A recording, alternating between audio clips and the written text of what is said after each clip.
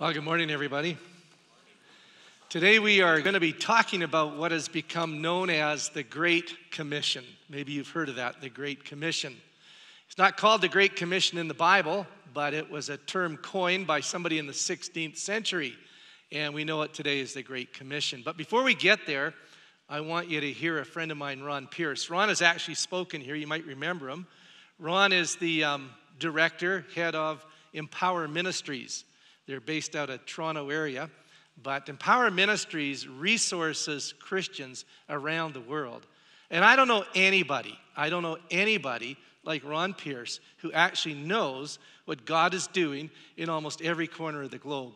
I've been with him, and I've thrown out names like Vietnam or Laos or, just pick a country, and he'll just start talking about what God is doing there. A tremendous encouragement, and I think if you heard him here, you'll know that's true. But I had a telephone conversation with him on Friday, and it was so good that I want you to listen in on part of it. There's two questions that I ask him. Question number one is, Ron, in a world of bad news, is there any good news?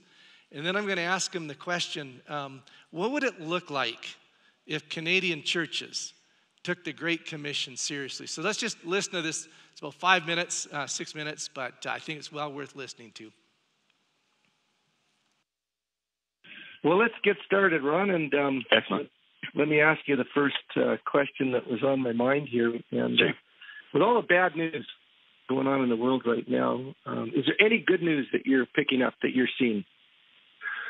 To be honest with you, Dan, all I'm hearing is good news. I realize that COVID is a problem around the world, especially in India and other countries like that. But the reports that I've been getting recently are so positive because so many people are turning to Christ. And in these countries that we work in, the national church is literally experiencing revival within the body of Christ.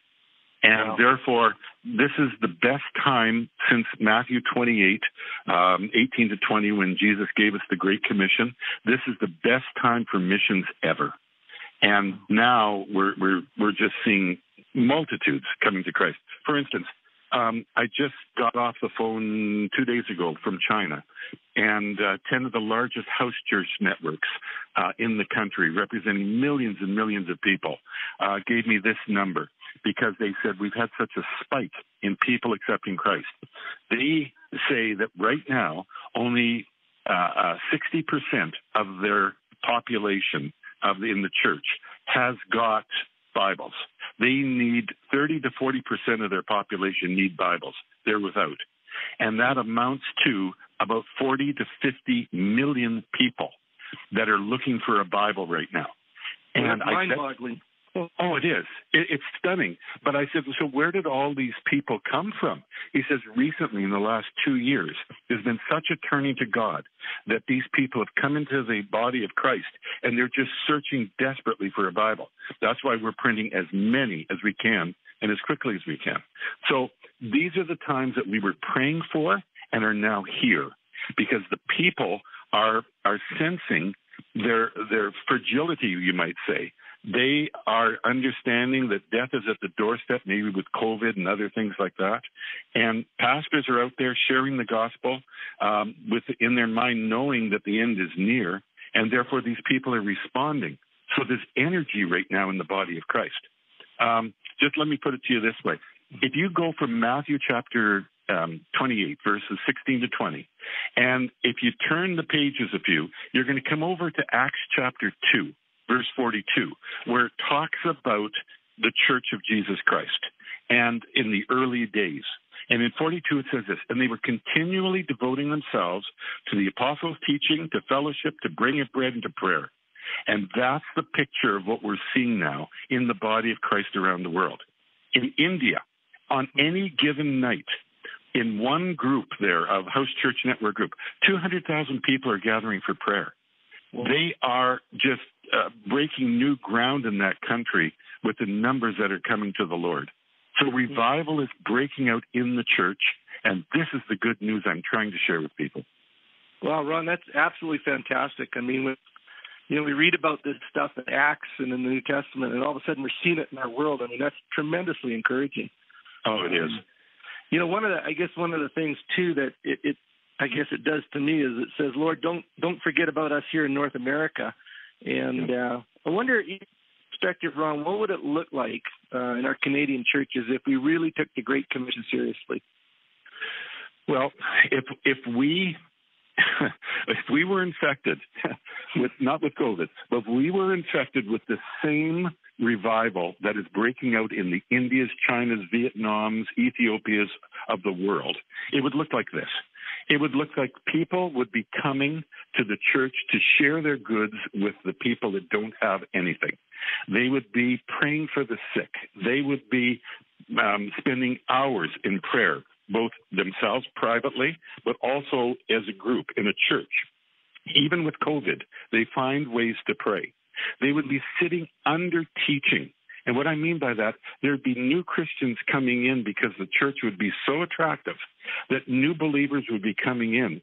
And pastors like you, Dan, would be teaching all the time to groups of people who would be just like sponges, absorbing the Word of God. And they would be growing so quickly. They would be sharing it with their friends and relatives that were unsaved. And there would be a snowball effect. And the kingdom would be growing overnight, not just in number, but in depth. And that is a revival leading to an outpouring of the Spirit with so many people coming to Christ. That is the picture we're seeing all around the world right now. And what is sparking these good times? It's the COVID. It is the idea that people realize that their religions are not satisfying them and that they're looking for answers because death is at the doorstep. The same thing would be true in Canada. People would say, materialism isn't satisfying me. I'm empty inside.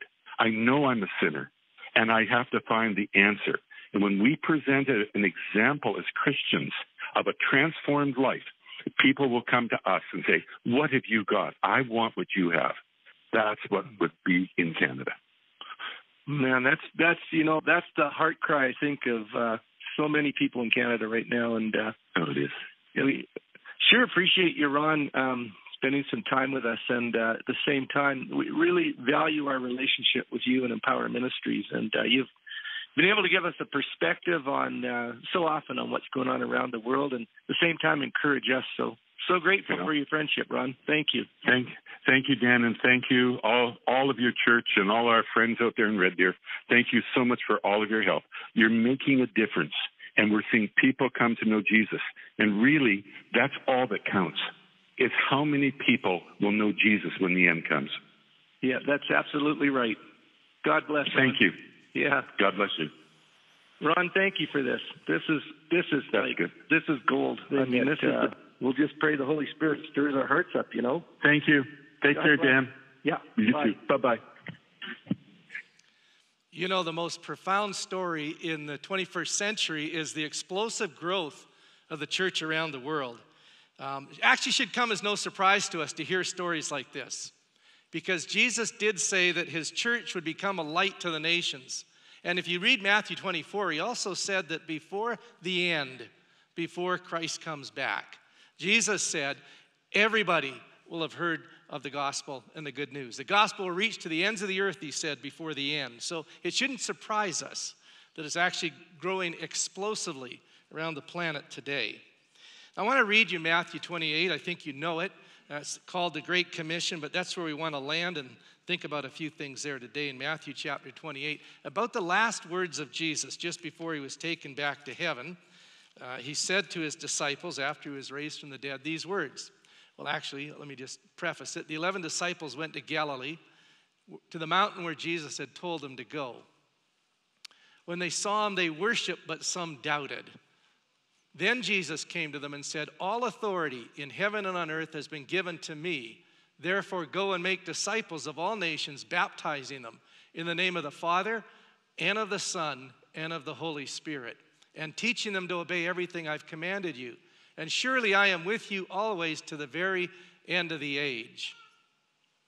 That's what's known as the Great Commission. Not the Great Suggestion, as sometimes we maybe read it, but actually as the Great Commission. It's for all Christians, not just some. Every Christian should take these words to heart as being personally addressed by Jesus Christ. You know, there's two very high points in Scripture. We looked at them both in this series. One is Genesis 12, 1-3. That's the original Great Commission, where God says to Abraham, Abraham, I'm going to bless you so you can be a blessing to all nations on earth. That's the first high point in Scripture. And then there's that high point at the end of the Bible in Revelation 7, which is the fulfillment of God's word to Abraham. Every nation, tribe, tongue is worshiping around the throne in Revelation 7. So you have Genesis 12, Revelation 7, and in the middle, or in the meantime, you have the Great Commission, where we're told to go and make disciples. Now, the Great Commission, I don't know if you know this, has deep, deep Old Testament roots.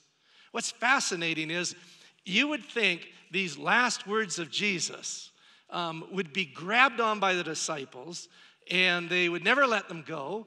But if you read through the book of Acts and the letters of Paul and Peter and others, they don't reference it. You'll find really no reference to the Great Commission in Acts or in all of the rest of the New Testament. Why is that? Well, it's that way because the Great Commission wouldn't have been new to them. It was something they already knew. They knew the Old Testament well.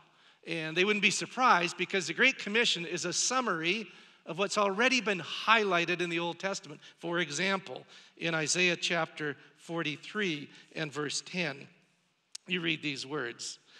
You are my witnesses, declares the Lord, and my servant whom I've chosen, so that you'll know and believe me and understand that I am he. Before me, no God was formed, nor will be one after me. And then you could just turn over a few pages to Isaiah 49, and you'd come down to verse 6, and you'd read these words. It's too small a thing for you to be my servant, to restore the tribes of Jacob and bring back those of Israel I've kept. I'll also make you a light for the Gentiles, that you may bring my salvation to the ends of the earth. See, Jesus is just picking up the words of Isaiah, that we'll be his witnesses, and actually to the ends of the earth. And he's running a highlighter through it for his disciples. They would have known this. That's why you never read about it, really, in Acts and so on. They assumed that. They knew that. It was already part of their DNA. So what's new about the Great Commission? Well, what's new about it would be this. Up until this point in the Old Testament, everybody was looked at as coming to Jerusalem. Micah chapter 5 talks about the mountain of the Lord being raised up and the nations streaming to it. The idea was that the people would come to Jerusalem and they would learn. The Great Commission now reverses that and disperses the followers of Jesus out into all the world, to the ends of the earth, to the end of ages. So that's the way the Great Commission actually works. It just turns it inside out in a way, something they already know. But now Jesus says, instead of people coming to you, you're to go to them. That's the way the Great Commission would work. Now, it's important to understand this, that it wasn't as though Jesus said, oh, just a minute, I forgot something. Or just before he went back to heaven, he said, I almost forgot to tell you, go into all the world. Not that at all. It's not an afterthought, but rather, just as I said, a concise summary of what the Old Testament has been saying all along. The Great Commission is hugely important on the pages of Scripture. Hugely important. Basically, Jesus is saying to take the good news from everywhere to everywhere. That's a good way to look at it. Take the good news from everywhere to everywhere. So what I'd like to do for a few minutes with you as we think about the Great Commission is I want to think of three things that are necessary if we're going to obey this command properly. So here they are. Here's the first thing. I think we need to consider who it is that issues the command. Who is it that issues the command to go into all the world and make disciples, baptize them, teach them to obey everything? Who is it? Well, you say it's Jesus, and you'd be right. Who is Jesus? He's the one here that says all authority on heaven and earth has been given to me. It's the CEO of the universe that says these words. There's no higher authority than Jesus. All authority, whether it's in heaven or it's on earth, has now been put in the hands of Jesus Christ. He's literally the CEO of the universe, and he's the one that issues the command to us. The word authority is a really important word. I know it's an unpopular word in our culture, in our world today. It smacks in our world of oppression, tyranny, dictatorship. And we see strong movements to oppose authority, from defunding police to riots to whatever. But the word authority in the New Testament basically has two ideas wrapped up in it. And I want to tell you what they are. One is the right to do something. Somebody with authority has the right to do something. Then the second idea in there, the word authority, is the power and ability to do what one has the right to do. So the right to do something and the power and ability to do what one has the right to do. Only when those two come together do you have real authority. Some people have the right, but they lack the power. Other people have power, but they lack legitimacy or the right to do it. But in Jesus, both come together, the right and the power to do. Now, that was one of the most remarkable things about Jesus when people listened to him, followed him around. Time and time again in the New Testament, you'll read, they marveled at his authority. Do you remember when he finished the Sermon on the Mount in Matthew 5, 6, 7? You know what it says there? I'll read it to you. It says, the crowds were amazed at his teaching because he taught as one who had authority and not as their teachers of the law. That was one of the most remarkable things about Jesus that people picked out right away. This man has authority. He has power, and apparently he has the right. And he would demonstrate that time and time again. So Jesus is the one that issues the command. The one who has all authority has been given to him. And he says, now go. Or another way of putting that would be, now move. I have all authority, now move out. Or another way, which is a little more powerful, which would be true of the text, all authority has been given to me, so get moving. Don't sit there. Get moving. That's what Jesus is saying. So we have to consider who it is that issues the command. Second thing I think that's vitally important is that we count the cost. We count the cost. I think you know this, but it costs something to follow Jesus. It really does. Salvation is free. It's a gift, and yet it costs you everything. Sometimes we don't count the cost. I mean, what's it going to cost you to obey this command? Well, you might be embarrassed to have to stand up for Jesus. You might be left out. Some people are persecuted. Some people have to give up their possessions or their comfort. For sure, it's not safe and it's not comfortable to follow Jesus. It's not. We say the dumbest things thinking they're in the Bible. You ever heard somebody say the safest thing is to be in the center of God's will? Where would you ever find that in the Bible? Try flying that past Paul. Paul was in the very center of God's will. He was beaten, whipped, tortured, eventually died for his faith right in the center of God's. It is not comfortable to follow Jesus, because maybe like the rich young ruler, he'll come to you and say, you know what, you got to give up everything you have and follow me. It's not safe to follow Jesus because he's going to push you out places you would rather not go.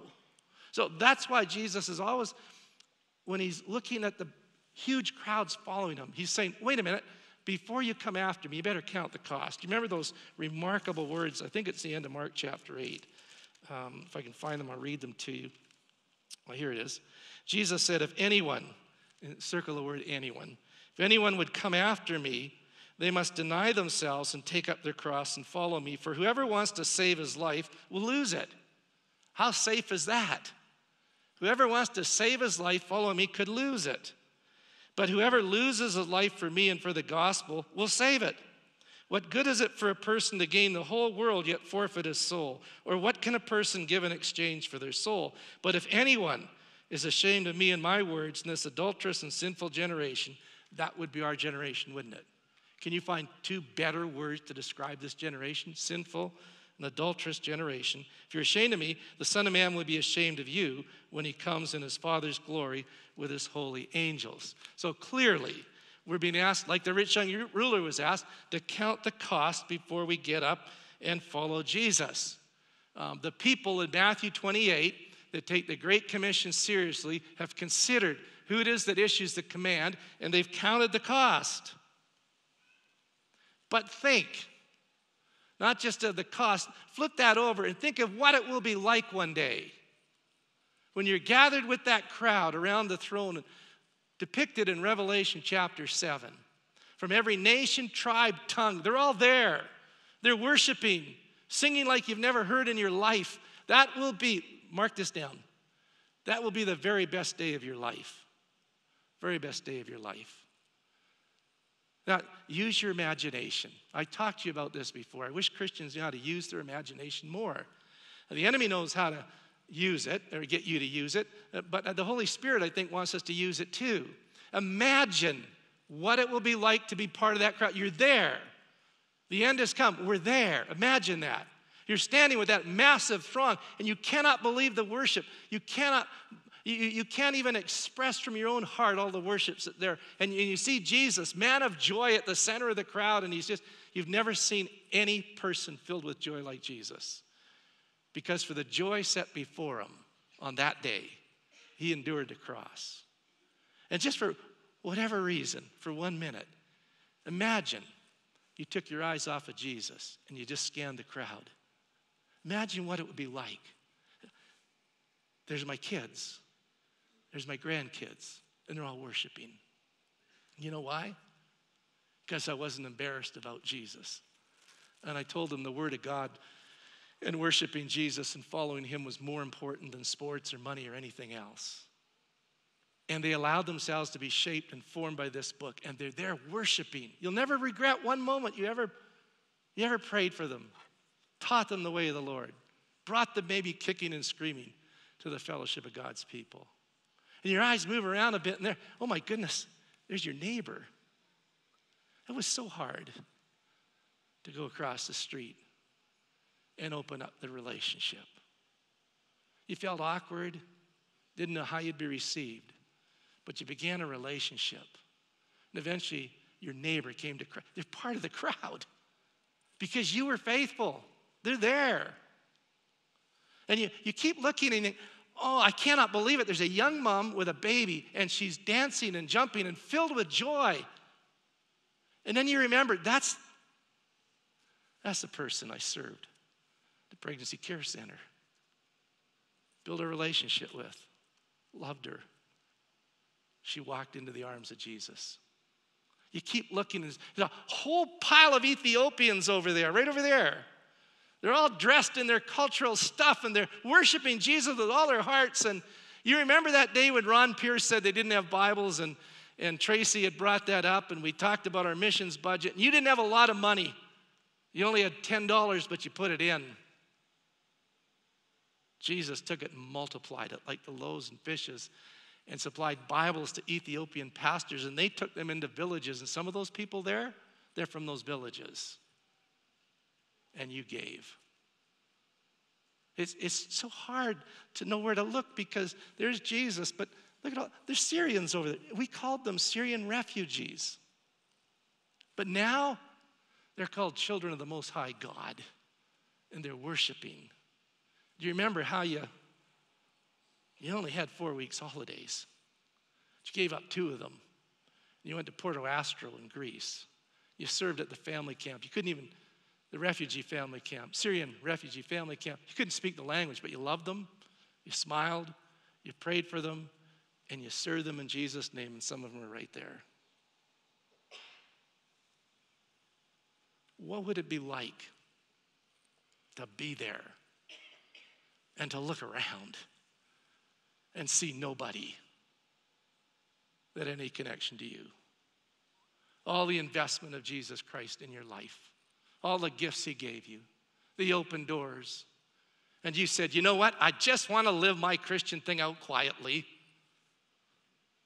Just want to do my own thing. I might need my money, so it's COVID and jobs. I don't want to give any money to the Lord. I'm going to keep it. But somehow you get there and you're saved, but you look around and there's nobody there that you can say, that was a person I took the good news to. There's somebody that I discipled. There's people that are here because I gave to the work of the Lord there. See, when you count the cost, think about both sides of it. Think about today, but think about the best day of your life when you'll be there around the throne. Consider who issues the command, count the cost, and then commit yourself to God's mission. Commit yourself to God's mission. This is his mission. We are people with a mission. Now, some people say, well, it just seems like God's mission is so small. Listen, it's huge. It's It's expansive. Can I show you the pieces that go together to make God's mission? Look at them for a minute on the screen. Here, I'm going to give you 5 marks of God's mission. Here they are. Evangelism and teaching, clearly there in the Great Commission. Compassion, justice, creation care. You say, well, where's that in the Great Commission? Right at the heart of it. Read it again. Teach them to obey everything I've commanded you. Everything. That includes evangelism and teaching and compassion. Helping out those that are hungry and are naked and are sick, and justice, reforming structures in society that need to be reformed, and creation care. It's all there. It would be so easy for me to get off on creation care. I did a whole series on it.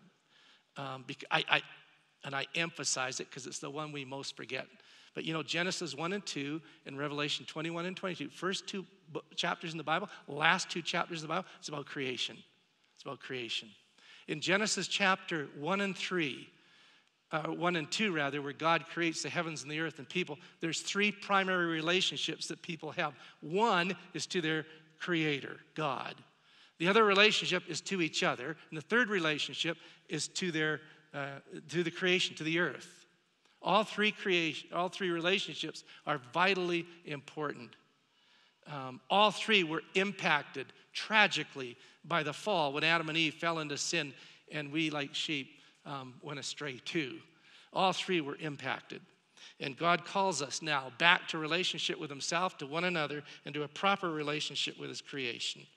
What's a proper relationship with the creation? Well, it's to avoid deifying the creation, like some people do.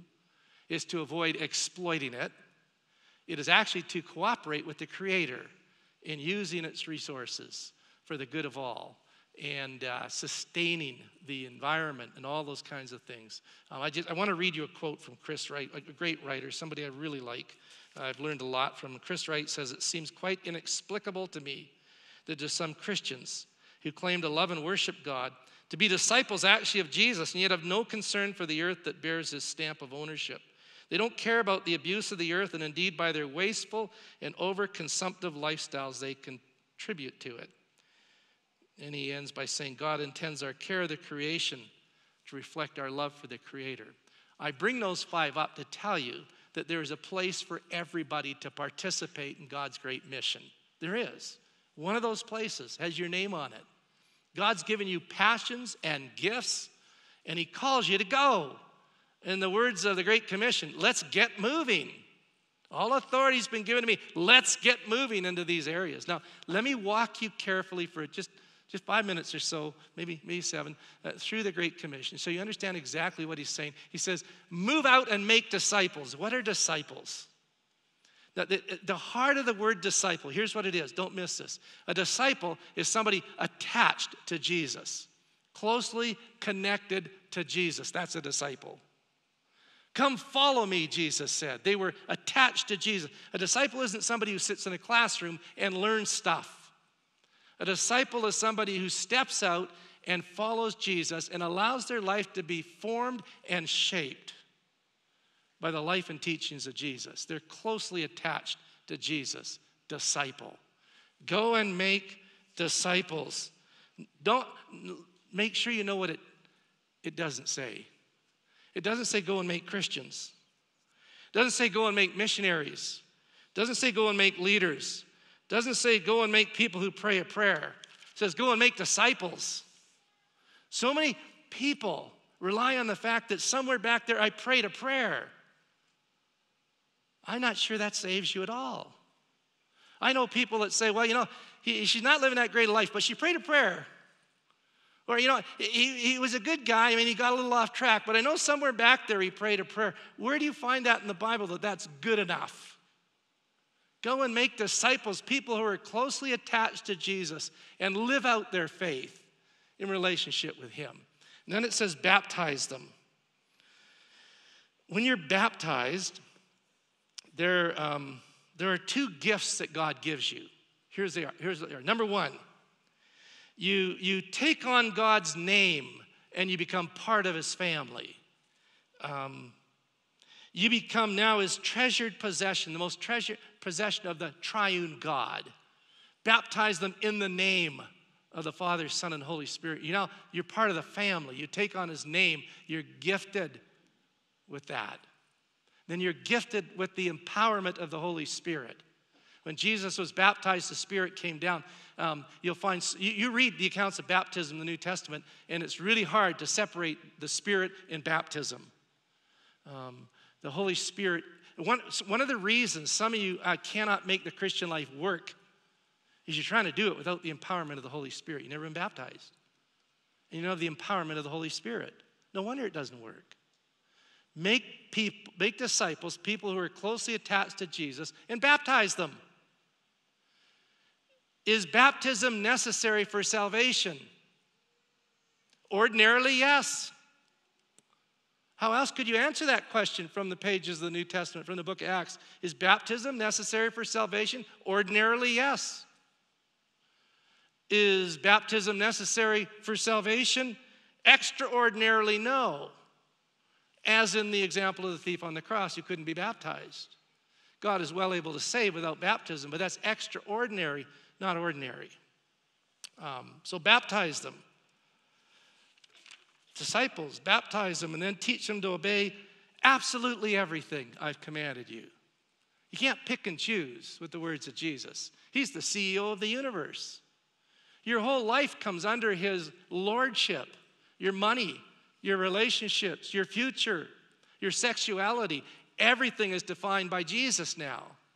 So when we say, come and join us at Crossroads Church and follow Jesus, the love of God, I've said this so many times, is inclusive. It's inclusive, but it's obedient. So you join us now as we all work together to read the scriptures, to learn them, to help each other grow in the way of the Lord. And when we're baptized, that's the line in the sand. Baptism is the line in the sand that says, I'm now a follower of Jesus Christ, and he calls the shots. And it will always be counterculture, against the flow. And it'll cost you. But the best is yet to come. And then what does he say? Well, let me just actually quote Dietrich Bonhoeffer. Great little book called The Cost of Discipleship. I think along with Pilgrim's Progress, every Christian should read The Cost of Discipleship. But he says, only he who believes is obedient, and only he who is obedient believes. Isn't that great? Let me read that again. Only he who believes is obedient, and only he who is obedient believes. In other words, don't say you're obedient follower of Jesus. Don't say you're a believer if you're not obedient, is what I'm trying to say. Obedience is the mark of a disciple of Jesus Christ. It's the heart desire to put his teachings into practice in our life. So let me summarize it by saying that we mustn't treat these words, as I said, as the great suggestion, but rather as the great commission. It's an absolute command. Now move out. Make disciples is the best summary of our job description as Christians, whether we're teachers, graphic designers, carpenters, mothers, grandparents, worship leaders. Our job description is to make disciples, people who are closely attached to Jesus Christ. So where do we start? Where do we start? Well, I think you need to take these words, the Great Commission, and you need to lay them alongside Acts chapter 1 and verse 8. Let me read it to you. But you will receive power when the Holy Spirit comes on you, and you'll be my witnesses in Jerusalem, in all Judea and Samaria, and to the ends of the earth. Where do we start? Well, these words, Judea, or Jerusalem rather, Judea, Samaria, ends of the earth, they're expanding circles. First of all, Jerusalem, you could perhaps look at that as the home front. That's where you start making disciples. And then Judea, maybe that would be our workplace, our city, our schools. Maybe it would be helping out at places like the Mustard Seed or the Dream Center or the Pregnancy Care Center, places like that. And what if Samaria was, getting into another culture, maybe not overseas, but right here, getting to know people that were new, that maybe didn't speak the language well. And of course, the ends of the earth and the Great Commission would be, mean that we're world Christians. We have to be world Christians. We can't just be Christians in Red Deer. We have to be world Christians. That's what Jesus asked us to do. So where do we start? Well, let me just say, Jerusalem, start at home. Start at home. Start on the home front. Maybe you're single. Well, start with the 2 or 3 friends in your life. Who are the 2 or 3 people in your life that you're investing in? 2 or 3 people in your life that you're making disciples of. Are they neighbors or workmates or whatever? Friends? Who are the 2 or 3 people? If you're a parent, you start with your children. You pray that they'll be shaped and formed by the life and words of Jesus. You start with your children.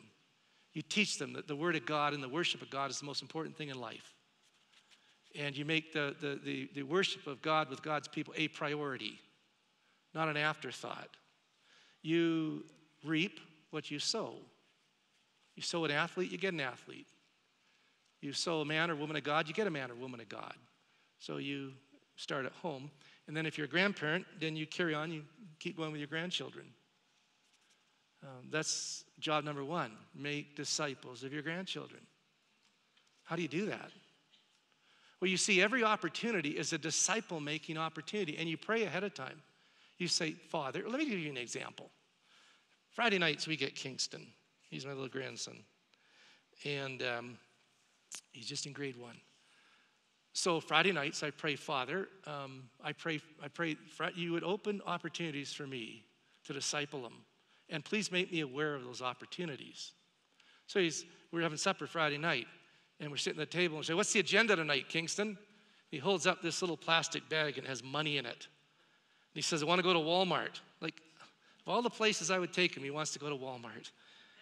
And I want to buy some creature called, he's just gone right out of my head. Some strange creature, a stuffy. And it's at Walmart, and I know where it is. Okay, we'll go to Walmart. We get to Walmart, and we find this dude, and we're walking through Walmart, and we get up to the cash register, and it happens every single time. He doesn't have enough money. And I have to add to his plastic bag, and we buy this creature, and we're walking out. We get to the car. He says, hey, before we go to Tim Hortons, okay, before we go to Tim Hortons, can we go to your office? I want to see your fish. I have an aquarium of cichlids. I want to see them again. Yeah, we can do that. So we get to the office, and we're sitting in there, and he's feeding the fish and watching them. And he says, hey, that one there, it has a black line under its eye. I thought, there's the opportunity. I said, Kingston, guess what? Did you know that God paints every fish different? Look at them all. They're all painted different. He's looking at them. I said, by the way, you ever notice how many birds are different? God paints birds all different colors. And he just sits there and he goes, interesting. And I said, thank you, Father. That little kid, he already knows that God made the birds and the fish. He knows God created the heavens and the earth. And all we're doing is just watering a seed. Don't miss. That's how you make disciples. It's just step on step. You just take whatever open door is there. But you're going into it knowing that God will open a door. That's how you go into it. Where do you start making disciples? Right at home. Right with your close circle of friends. Because on the last day, which will be your best day, you sure want to see them as part of that crowd around the throne. So, consider who issues the command. Count the cost.